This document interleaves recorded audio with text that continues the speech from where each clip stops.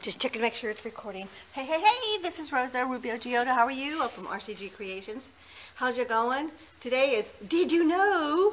And what is a crop? I know a lot of new people who are new to the crafting world. A crop can mean many, many things.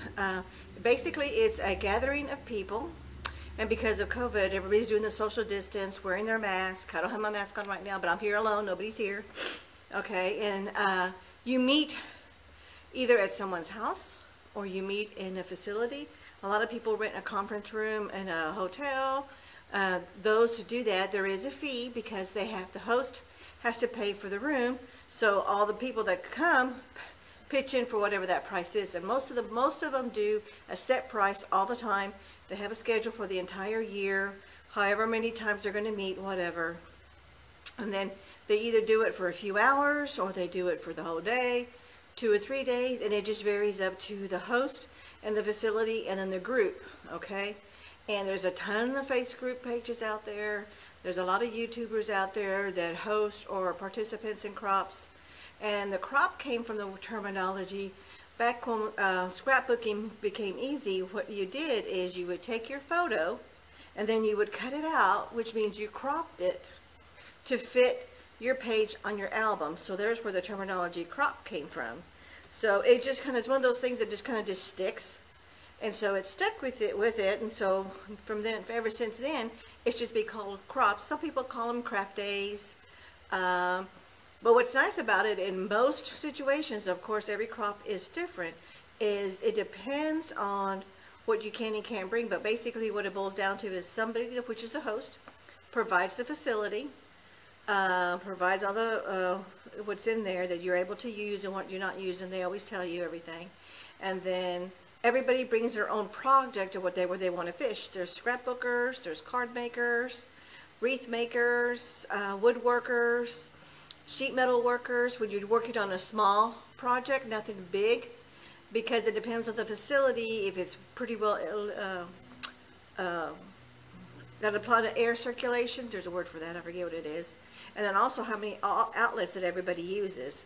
And I'm going to do a quick little scan. I'm not going to show every single table because a lot of these people here today are scrapbookers that they've got private photos and I don't want to show them. But this is my area right here. So I have a 8-foot table, and this is our facility here at our HOA clubhouse that we're allowed to use. And I host once a month, and I put all mine because I do travel to 3 or 4 crops a month. I keep these 12 by 12 plastic cases, and I get different kind, whatever's on sale. And then this is what I use at home, and I carry because I just do double duty.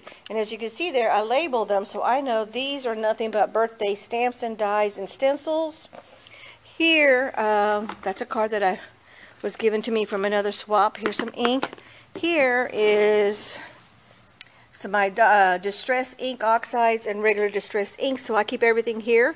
This is all my distress, my 2 sets of brushes, my bristle brushes. I even have embossing powder because I have some embossing ink. I haven't done it yet with the distress, but I didn't know a lot of people knew that.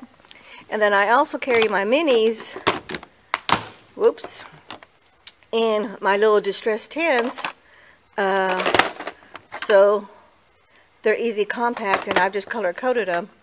Okay, and I have my 2 sets of brushes. I have my little towel. I have my 1 set for my distress oxides, 1 for my regular distress, my distress refresher, my embossing powder, so when I want to emboss, I can. And I also have a spray bottle of my stamp cleaner, which I keep in a baggie just in case, because you just never know. And this is liquid, and I don't want it to spill everywhere. But that is this case. And then I have at home a cart that holds 8 of these trays. So they just go in there. So I have 1 for my distress, 1 for my regular ink, and then 1 for like embossing plates, some template plates. And you put whatever it is. And what I do is when I know what I'm going to take, and I always prepare a few days before the crop of what I want to projects I want to complete that one day or those few hours or those 2 or 3 days, and then that's how I know which of these cases to bring. Today was yesterday and today, and I'm making birthday cards, and I'm also doing some cards for the swaps that I have coming up due. And then this is just a little tray I got at the, I think it was Walmart. And it's just to give me an extra space. And then I just my setup. This is where I keep all my scrap. I'm sure a lot of you have heard my videos. See how it's labeled? And that's nothing but scraps there. These are my long plates from my Cuttlebug. So I can do my regular and my long plates. This is my little travel glass media mat. My Stamparatus, which a lot of you see me use. My stamping scrub. And see how I was telling you this is a perfect spot? You could put pressure here and not put any pressure on the, whatever you call these little things here. So you don't, because this could break because this is some kind of acrylic, but it's kind of a hard acrylic. And what's nice, I want to show you, a lot of people don't do that, but under my table, I have all my containers that I carry everything in. My power cord source, okay. There's my little baby mini Cricut. They're one of the original Cricuts, the little tiny one. I use that as a travel. And you can see my bag is all wore out, but that little baby is over 20 years old. So my mats are in there, all my tips, all my markers that go with the Cricut, all my blades, everything goes in there. And here's my little cart.